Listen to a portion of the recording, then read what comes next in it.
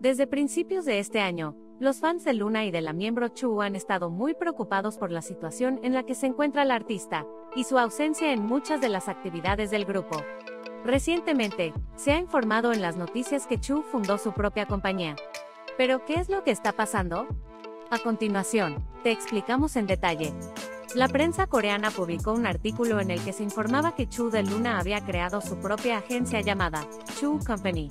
Según la copia certificada de registro de la empresa, si existe una empresa llamada Chuu Company Limitada, la empresa fue creada con un fondo de 10 millones de wones y con el propósito de desempeñarse en programas de transmisión y producción de álbumes, gestión de entretenimiento, producción de discos, varias producciones y distribución de sonido, negocios de planificación de conciertos y negocios de agencias de publicidad y promociones.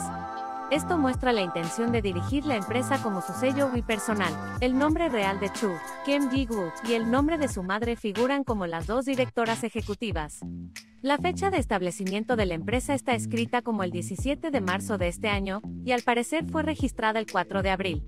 Lo que significa que la empresa fue creada alrededor de la época en que el tribunal falló parcialmente a favor de la solicitud de Chuu de medida cautelar contra su agencia para la suspensión de la exclusividad de contrato.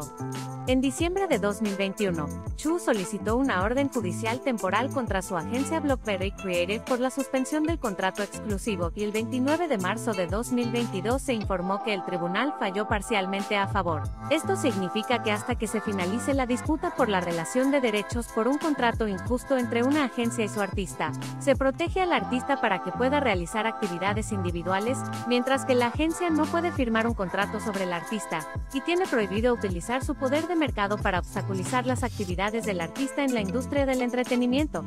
Parece que tan pronto como se aceptó parcialmente la solicitud de medida cautelar para la suspensión del contrato exclusivo, Chuu fundó su propia empresa Chuu Company Limitada para trabajar y recibir un pago por ello. Pero, ¿esto significa que Chuu dejará Loona o se transferirá a otra agencia? Después de que se aceptara parcialmente la solicitud de Chuu de medida cautelar temporal para la suspensión del contrato exclusivo, hubo artículos de noticias en junio sobre el cambio de Chuu a otra agencia. Todo esto pasaba durante el tiempo en que Loona estaba promocionando su álbum especial de verano, Flip That, por lo que muchos fans se sorprendieron. Pero en ese momento, la agencia de Loona, BlackBerry Creative, declaró: los asuntos recientes con respecto a Chuu, miembro de Loona, son contenido infundado, y aunque no hubo ninguna declaración de la compañía o del miembro, algunos artículos han confundido a los fans y al público. Con eso, BlackBerry Creative declaró que el rumor era falso. Pero con Chuu completamente excluida de las actividades programadas para Loona, el grupo realizó una gira mundial y lanzó un álbum japonés, lo que confundió aún más a los fans. Hasta ahora, no ha habido ninguna declaración importante de BlackBerry Creative, pero tras la noticia de que Chuu estableció su propia empresa, la gente ya comenzó a especular que es posible que Chuu ya haya dejado su agencia recientemente. A través de un comunicado de prensa, la agencia de Loona, BlackBerry Creative, declaró: hemos verificado el asunto informado. No estábamos al tanto de que Chuu había establecido su propia empresa. Los rumores de su transferencia son infundados.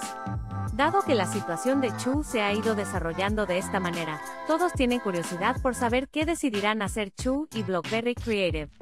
Dado que los miembros de Loona y Chuu siempre dijeron que Loona es un grupo de 12 miembros, espero que este asunto se concluya de una manera que haga felices tanto a los miembros como a los fans. No olvides darle me gusta a este video y suscribirte si quieres mantenerte informado con las últimas noticias del K-pop traídas a ti desde Corea.